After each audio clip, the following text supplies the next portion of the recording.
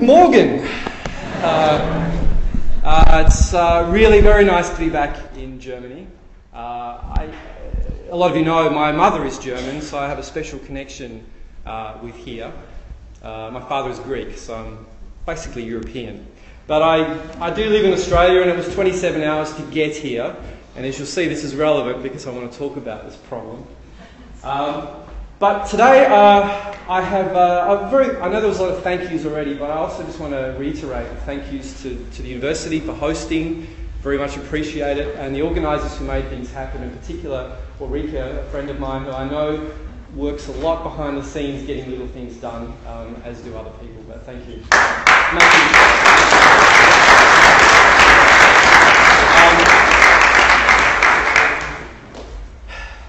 So I think I have 85 slides for 60 minutes. So I'm going to be going a little fast. There's not a lot of slides that are humorous. This is serious business. So, and I'm very sorry that my mother never taught me German.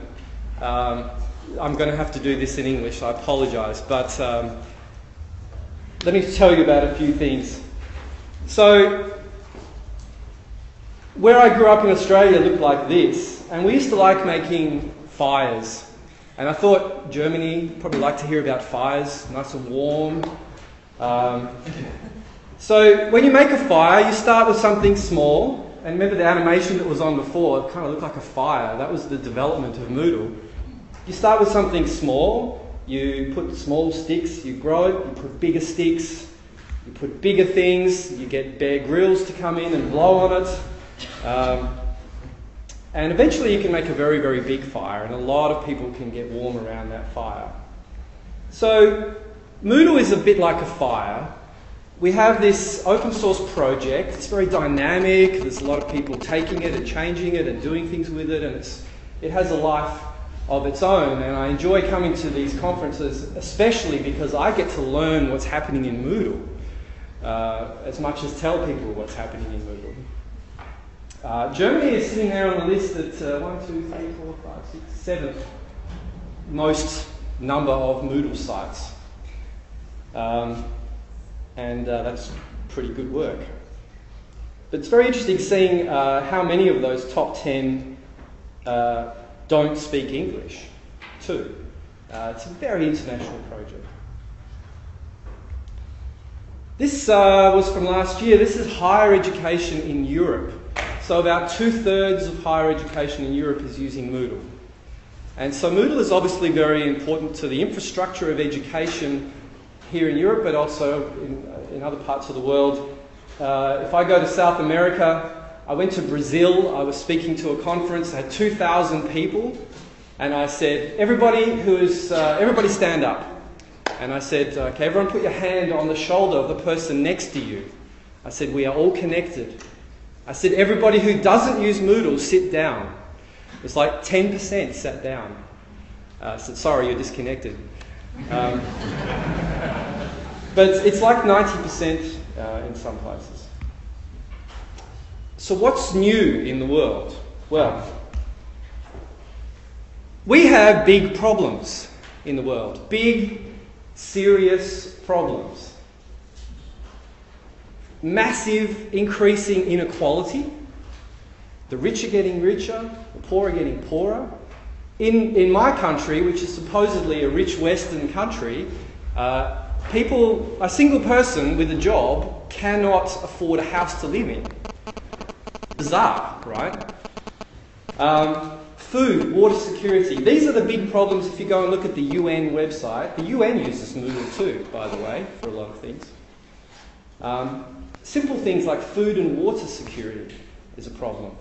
We have a refugee crisis. Germany is doing very well in that, I have to say. A lot of countries are not. There's 65 million people on the move. Climate change, data privacy and ownership. Very big wars being fought over data. Who owns our data? Who controls our interactions? Automation and jobs. What does it mean when we automate our jobs? Healthcare quality and education quality. As things get massified, technified, what happens to the quality? And these are very big problems, right? We are all facing it. We are all living in this world, and most of us have children, and what's going to happen with our children's children? And this is why I'm in this business. I'm in this business because education is actually connected to all of this.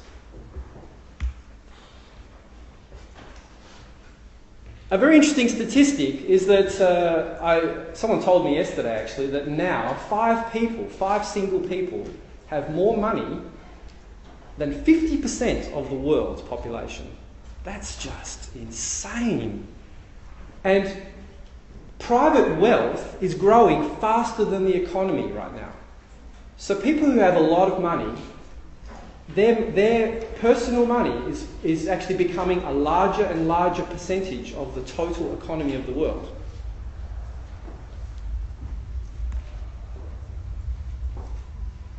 So I had the USA on this, and someone said, don't blame the USA, but I'd like to blame the USA.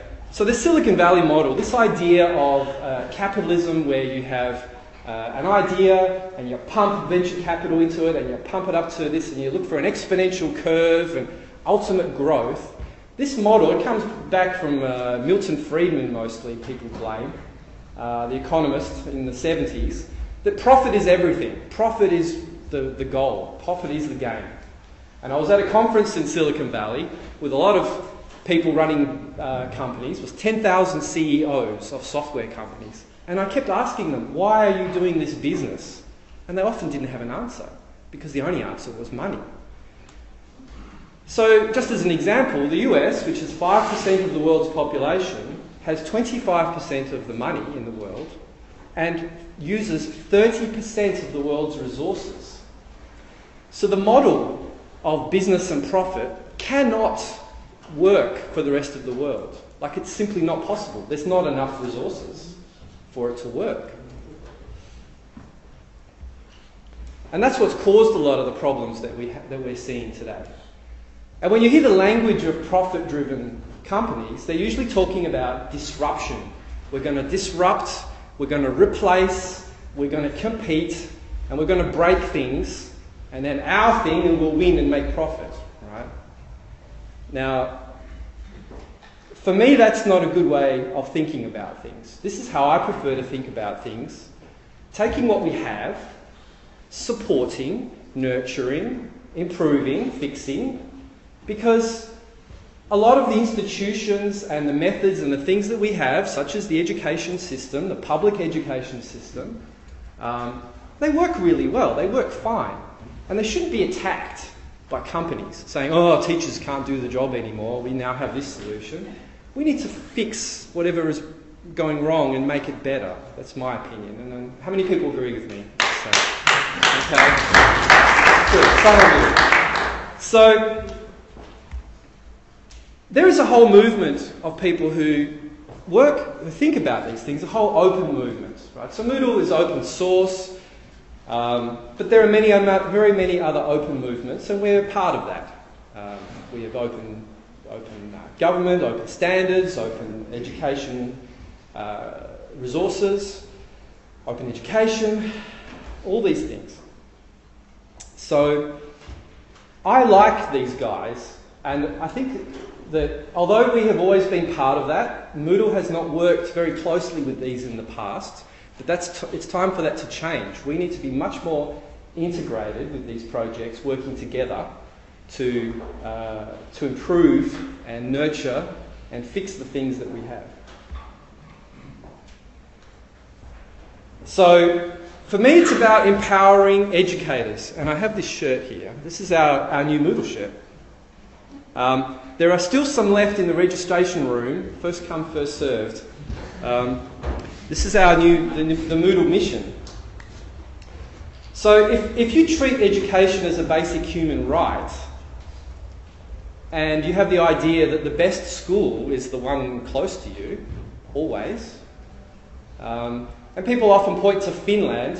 Finland, I was with the Minister of Education of Finland in Russia at a conference, and I had dinner with her, and I was like, so how did you make this change? Everyone talks about Finland. How did this happen? She said it took 40 years of effort a whole, almost 2 generations to change the culture so that teachers became respected. Teachers were like lawyers, like doctors, like scientists. They get paid very well, they stay in the profession, they have a lot of experience, and they're very, very good at what they do. And they have the resources that they need. And I think that's really, it just makes so much sense, right? This is what we all have to do, but it's a very, very big change. In most countries, that's a couple of generations' work. And no government is going to sit down and do that, because governments get re-elected every few years. So it's kind of up to us, the educators, to actually make that change. The last bit there, I think it's very crucial that if we're going to tackle the big problems, that we need to be looking at more cross-cultural collaboration. A lot of us are comfortable in our own world. A lot of the problems seem far away. But if you're actually talking with those people and being with those people, it's a lot closer and it's a lot easier to work on problems together. So all of this leads to the mission of Moodle. So the mission, why we exist, is empowering educators to improve our world. That's why we exist. It's why I started Moodle. At the beginning, I didn't quite have the words for it. We had another mission that said the same thing with many, many words. But now it's down to like 6 words in English. The vision is that we want to give the world the most effective platform for learning. The word open in there is not in there because it's beyond that, actually. It just simply must be the best. You pick Moodle because there's nothing better than that.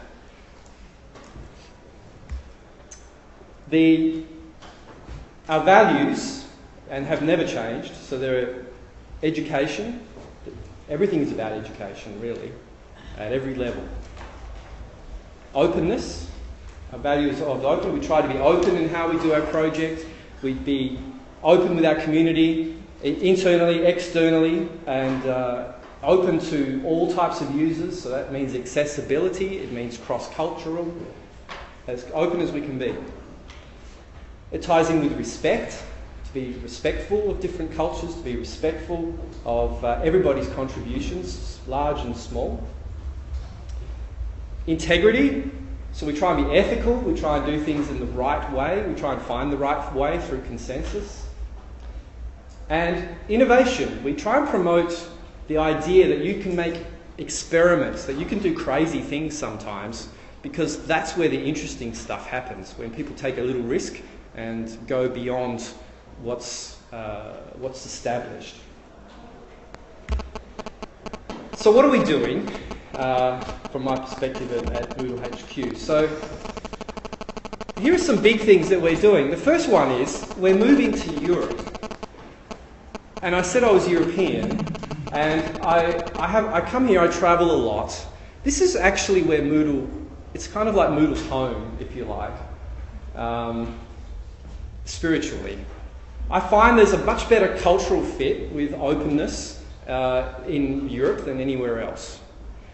And so we're slowly moving things to Europe, away from the end of the world in Australia. We'll still have an office there for a long time, I'm sure. But we're having a new subsidiary in the EU. It's probably going to be in Barcelona, because the weather is nice and they have mojitos.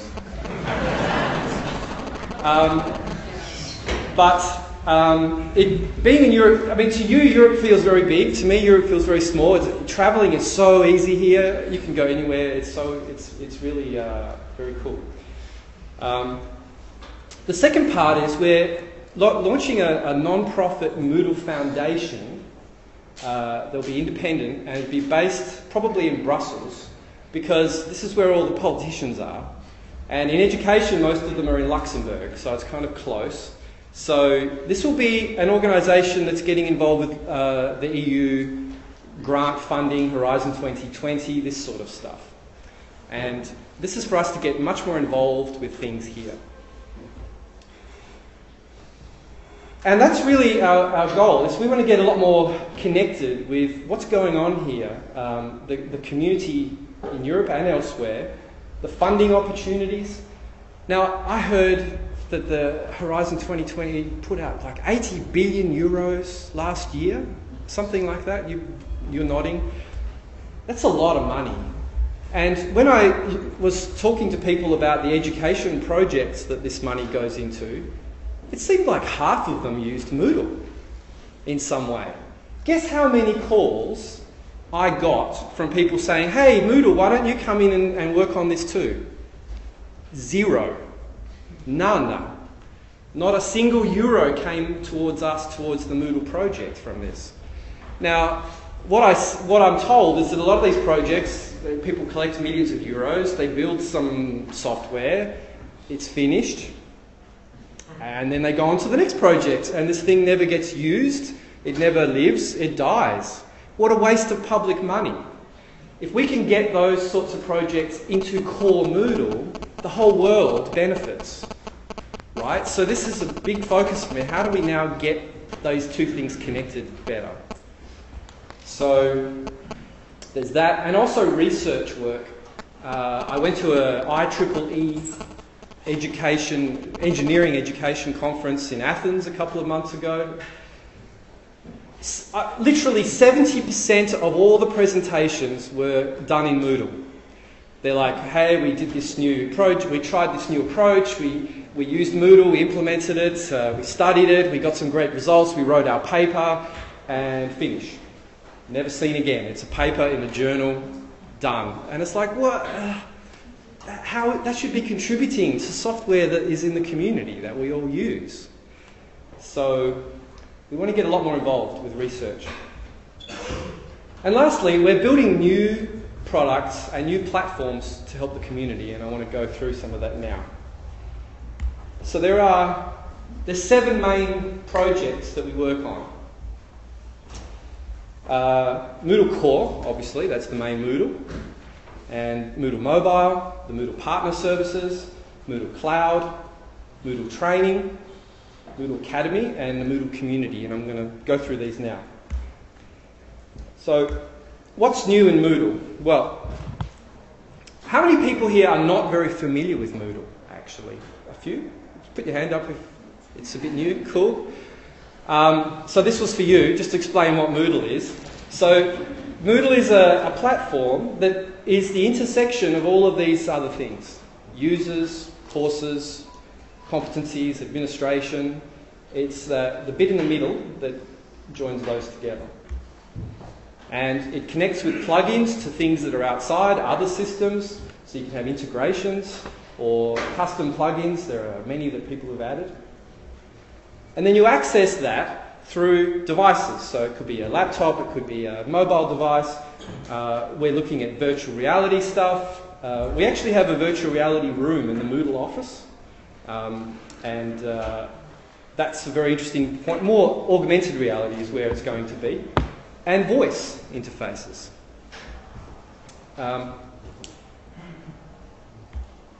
And particular courses are made up of these activities or resources, which are the plugins basically, and that's how you make up courses. So this basic structure of Moodle will never be obsolete. Like the idea that an education experience is a sequence of activities, it doesn't matter if we all become half androids in 100 years, we will probably still be learning things in roughly the same way. The basics of this don't change. It's more the technologies and the methods and things change.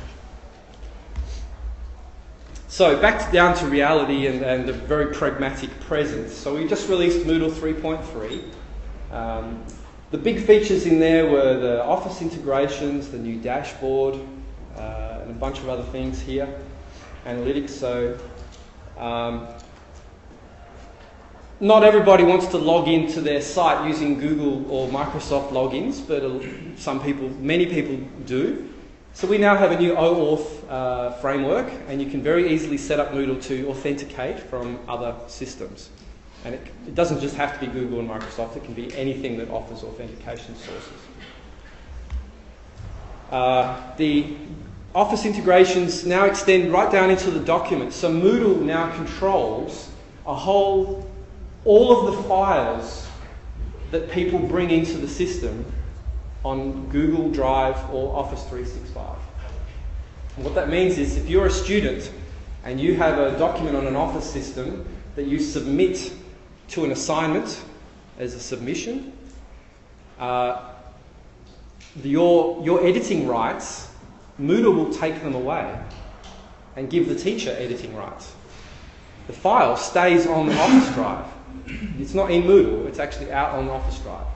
And so Moodle can control the permissions as it needs to manage the way files are handled.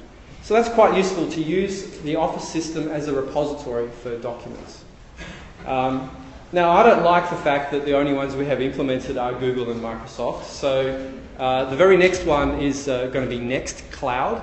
And there's a guy called Jan here who's going to be demonstrating tomorrow or this afternoon? Today. An own cloud integration that might not be quite the same as this, but it's on the right direction. So soon Moodle will have support for that too, I'm sure. We did work on the dashboard. Now, that's the first page you see when you come in that gives you an overview of your courses for a student. Now, what I'm actually showing here is not a screenshot. This is one of our UX prototypes. And it's the first time in the Moodle project, in the core anyway, that we develop software the proper way, which is you have prototypes and you have UX researchers and you do user testing on the prototypes again and again and again until you have very high quality prototypes, and then you give that to developers to say, make that. And that is how we're doing everything now inside Moodle. So that means we should have higher quality coming out the other end. We're still making mistakes, and there were some things we already had to fix in 3.3, but it's a better process. It's much more mature. So this is another view of how the courses look on that page, where you can see your courses listed. Now, that was a project that came from the Moodle Users Association and that they specified and paid for. Another thing in 3.3 is that it's actually a separate plugin, but it's designed for 3.3, is the very first step on our new analytics platform. Now, I say platform because there are many ways to think about analytics. Analytics means studying the data inside the system and pulling out of that useful insights, useful ideas. So ideally, in the end, you want to get a little notification on your phone as a teacher to say, oh, this student is in trouble. You should give them a call, right? As one example. But there are many, many other notifications that you can imagine you might want to get Moodle to tell you proactively. So the model that we have here is, sorry, I apologise for the graphics. It was done by a computer programmer. There are many steps of models, many plugins, many levels of plugins that can process the data, and you can have different models. A lot of research can happen on this platform, and a lot of extension and development can happen on this platform. So we tried to make it generic, and at the heart of it is a machine learning neural net, a small brain, effectively. And the brain is taking these inputs and producing outputs. And if you know anything about machine learning, the way these work is it seems almost magic, but it's because it works like human brains do, where neurons are being strengthened. So it's very exciting stuff. We have a very first version. What we're doing right now is training that brain so that Moodle, when you get the fresh copy of Moodle, it already has some understanding of how education works. And to do that, we need to train the brain on a lot of data.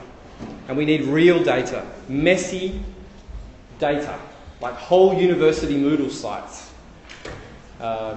And if you want to be involved, go to that link, moodle.org, it's very small, or go to research.moodle.net, or just call me, or someone.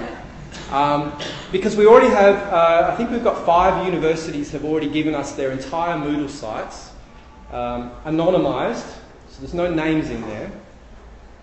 Everything's anonymised, you can't even tell what university it is. And we're processing that, and we're using that to train the system. So that's going to improve over time. Moodle 3.4 is the one we're working on now, and I decided to say no new features. Just stop with the new features, everybody. Just fix what things we have. Usability. So it's really about usability.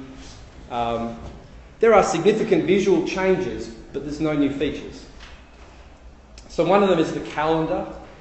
The calendar will work much more like your other calendars, where you drag and drop things around, and it makes a lot of sense straight away. The participants page and the enrolments page, which are awful user experience, be combined into one. So you just have, these are the users in my course, and I'm going to get some from here, and I get some from here, and you can do your enrolments and everything and connect to systems all on one page. There is a bunch of other smaller projects. That's an internal document showing the development over the next few months that we're doing in the core. So there are some things like fixing forum emails so that they have attachments, right?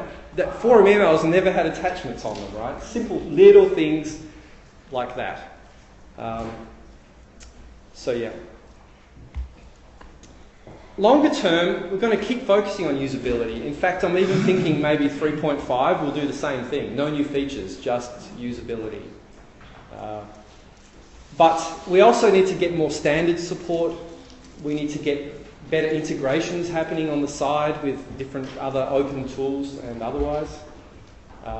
There's some cleaning up of legacy code that needs to be done. There's a lot of what we call technical debt in the system, where things were changed but they're never fully completed. A Moodle site copy. So you have a Moodle over here, and you have a Moodle over here, and you just want to copy the whole site. Just, right? This would be very useful to move Moodle sites around the internet. Sector-specific improvements. There are some things that K-12 schools need. There are some things that universities need, such as archiving and rollover at the end of the year. There are some things that workplaces need, and that's more to do with courses that repeat, things like that. The analytics I already talked about, and lastly VR, AR support.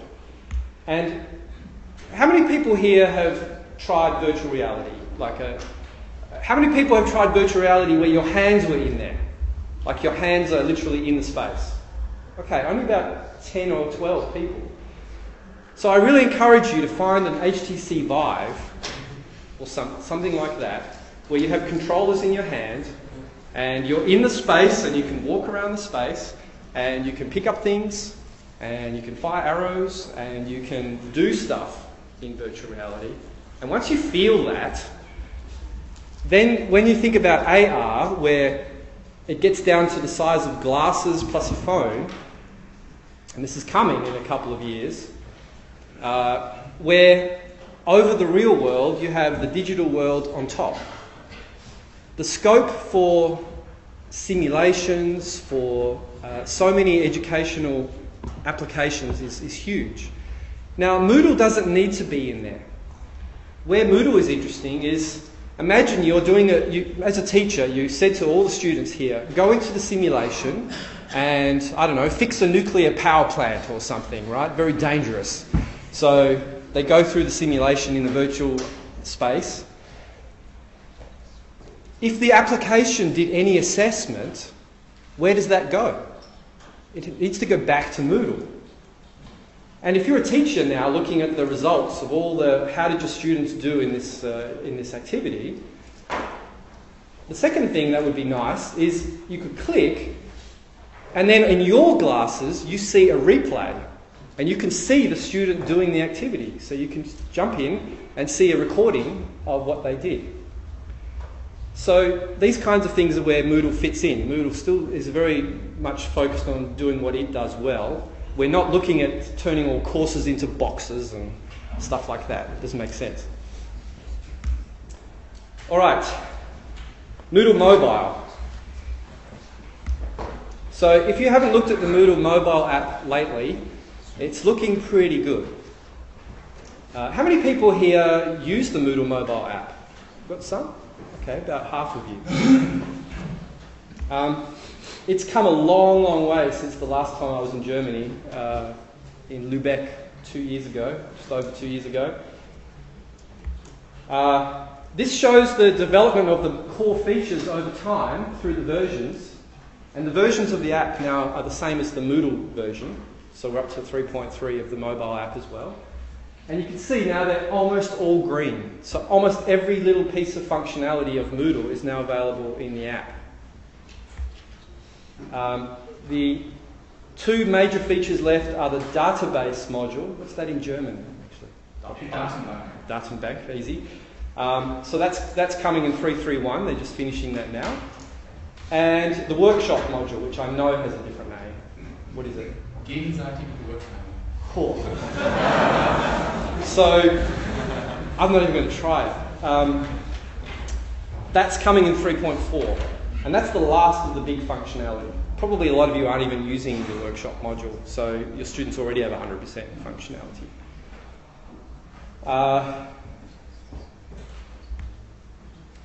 Now, the Moodle mobile app can be skinned. It can be themed. And there are two ways to do that. The first way is you can actually make a CSS file and put it into your Moodle site. And when the standard app connects, it takes the CSS and styles itself. And it can match your main Moodle site. But there is another way where we do it all for you and we make a branded app. So Moodle HQ now does this as a service. We actually make an app with your name in the app stores, with your university or school, with your own logo and all your own colours, and you own that app. And we update that app for you every 2 months, so you always have the latest features on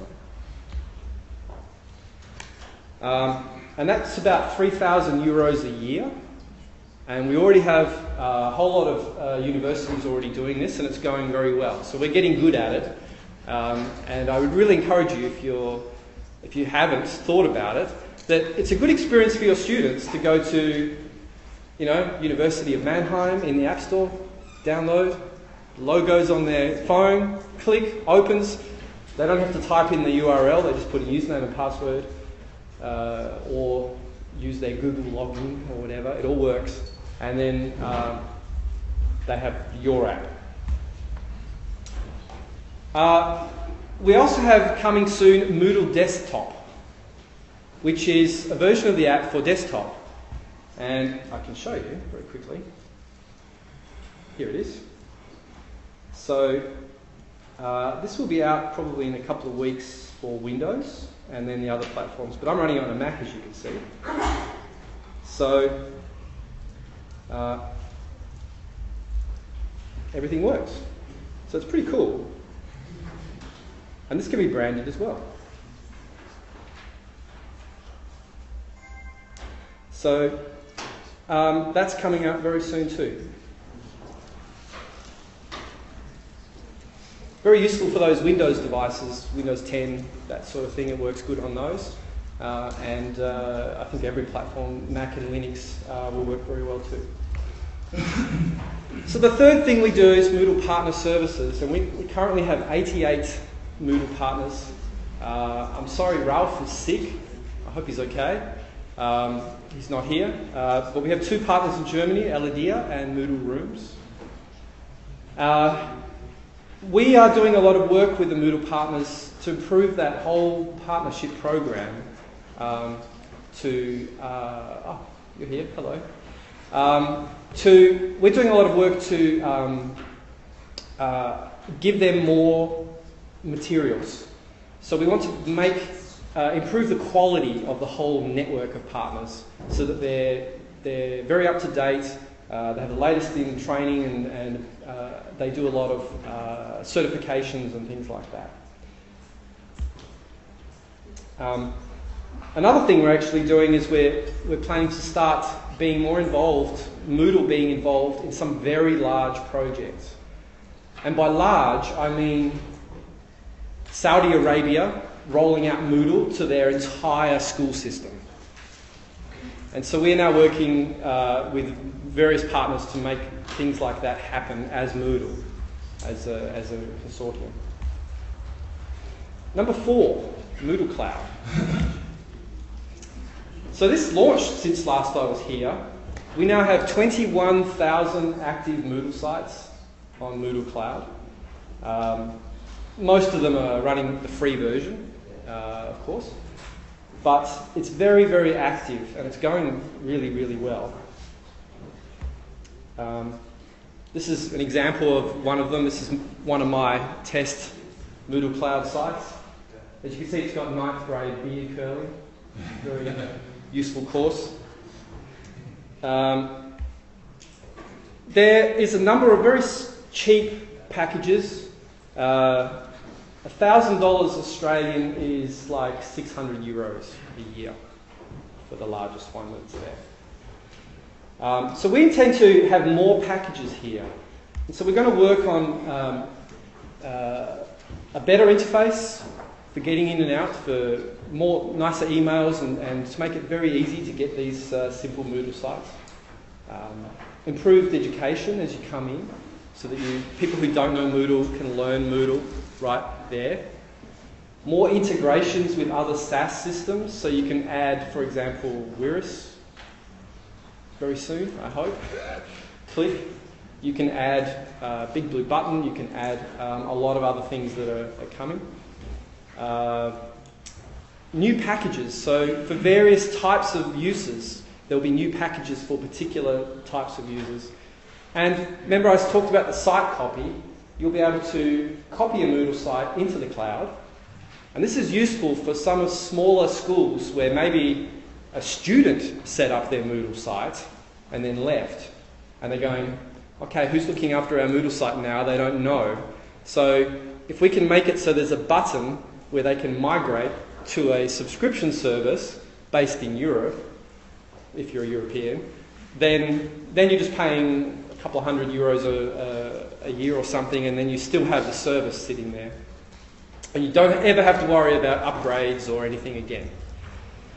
And likewise, say you start on Moodle Cloud and you reach the limits and it's getting very popular and very big, and you want to migrate out of it, well, you can click a button and migrate your whole site somewhere else, to a Moodle partner or to your own hosted site, and then you can grow from there. So this idea of copying will get very interesting. Moodle training. So we run a MOOC twice a year called Learn Moodle. How many people here have ever taken this MOOC? Anyone? About 10 of you. It is mostly in English, although we do allow people to use any languages in the forums. It's a 4-week MOOC. It's a beginning course for showing you how Moodle works. What's very interesting about it is every time it runs, the usage is like this. And normally when you see MOOCs usage, they're really high at the beginning and then they go down really low. But these have very good usage right through the 4 weeks, which is very cool. So this actually, the latest one started 3 days ago. If you're interested, or you know someone who might want to do this, go to learn.moodle.net. It's free. You can go in and get involved in the MOOC. But this is just the beginning, because we have a plan to make I have a team of 5 people working on this right now, to build a full curriculum. So from beginning, and it's not really just about Moodle, it's about how to be a good online teacher using Moodle, because it's the best open source solution around, of course. But it's a curriculum from the very beginning, you know nothing, to I'm now a super Uber administrator at the top. And the curriculum will be like a series of modules. And like imagine an arts degree. So you have core modules, things you have to do, and then there's a lot of options. So maybe you don't care about competencies. That could be an optional module, or rubrics. And there might be a simple grade book and then advanced grade book. All of those modules are going to be defined. They're going to have content materials for them. They'll be available online, but also at moots. So when there's a workshop day, like yesterday, you could imagine some of these modules running, people giving those modules at a moot, at a conference. And not only Moodle moots, also other education conferences. So there are some very big education conferences for teachers. I want to see Moodle workshops happening there, right? Moodle partners, I hope, will take up the same structure. So the courses and training they give can use the same structure. So we all together collaborate on how do we learn this stuff? How do we learn how to teach online? What is the best way to do that worldwide? All those modules, they have points. And so once someone has said, yes, this person has passed this module, you get registered in the system, you accumulate points, and when you have a certain number of points, you get a certification. So this replaces the MCCC that we have now, which I don't like. But this will be a new certification system. And that can be something for your portfolio. You know, I'm a level 1 Moodle teacher, a level 2 Moodle teacher, a Moodle administrator, and so on. So the first version of that should be available later this year. 5 people are working hard on it right now. If you are already working on something similar, please talk to us, because I think we need to collaborate on this. We have a lot of people who can help on that. Now, I'm going very slow. I'm going to speed up. Number 6, Moodle Academy. This again is about MOOCs, and we've made a prototype system which is a customised version of Moodle for running MOOCs only. So it's useful for, like, say the University of Mannheim, and I actually don't know the situation here, but say you wanted to run some MOOCs for the public. You may not want 100,000 people coming into your IT systems. You maybe want to run this externally because it's more of a marketing thing for the university. Here's an example of our courses. If you like it, maybe you want to enrol in a full course or something. So we're building this as a platform for mostly universities to offer their MOOCs on a wider scale, but using Moodle.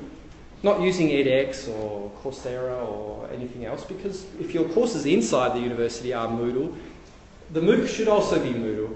Otherwise, it's not really very realistic. And the way the courses are structured, they're vastly simplified versions of Moodle. So they look more like traditional MOOCs, where you have a lot of videos and a lot less complication. They're more simple for very large numbers of people. So we already have one university on the prototype site. Still some time until we open this up wider, because there's a lot more work to do, but that's coming.